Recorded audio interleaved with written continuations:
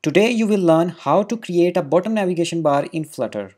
Go to the scaffold and write bottom navigation bar. Bottom navigation bar arguments will take the bottom navigation bar widget, which takes items as an argument.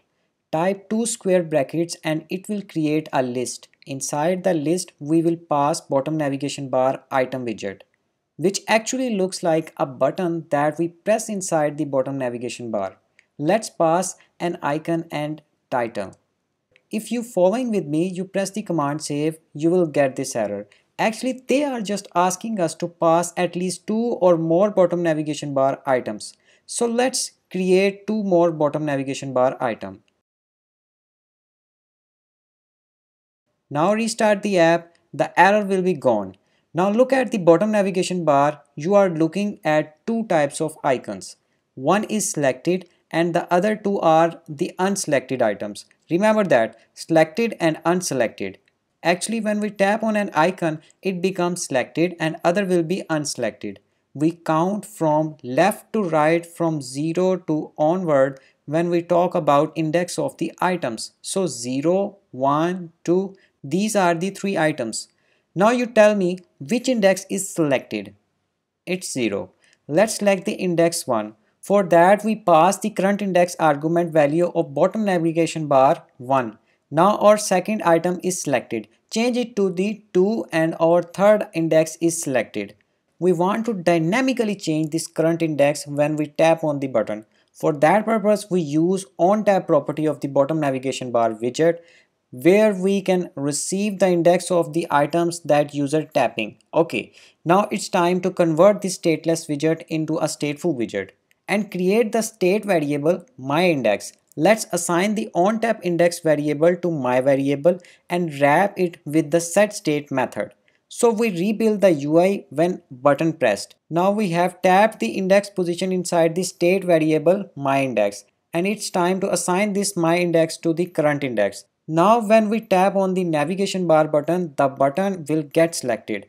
At this point, I just want to tell you that you can change the bottom navigation bar type from fixed to shifting. Suddenly you will see a white bottom navigation bar. Let's go to the bottom navigation bar items and pass two different colors to the background colors of these items. Now when we tap on these icons, its style is going to be changed. Let's change the type to the fixed. Change background color of the bottom navigation bar to the indigo. You can pass the false value to the selected label and unselected label to hide the label in the bar. But don't remove the label strings because it will cause problem. You can change the icon size, colors and other properties here. Let's change the scaffold content by using the myIndex variable. We want to show the three different UI elements when we press the three different buttons. For that purpose, we create a list of three different text widgets. We use scaffold body to show the content inside the body. Here we type center and inside the center we make a text widget with hello. Let's show our three text widget on the screen when we press the navigation button. For that purpose, we use our widgets list and myIndex state variable to change the value of the UI. Let's save this and preview the UI. Now our navigation bar working perfectly. Now what if we want to show the scaffold screen when we tap on the button?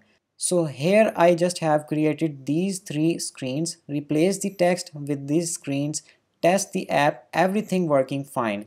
We can remove the double tap bars by just commenting the main app bar. Right now each screen state get destroyed when we switch. The solution is simple. Go to the main scaffold body and use index tag widget, which take widget list as children and my index as index. Now if I change the state of my scaffold screen and switch the screen, the state remains same. Thanks for watching.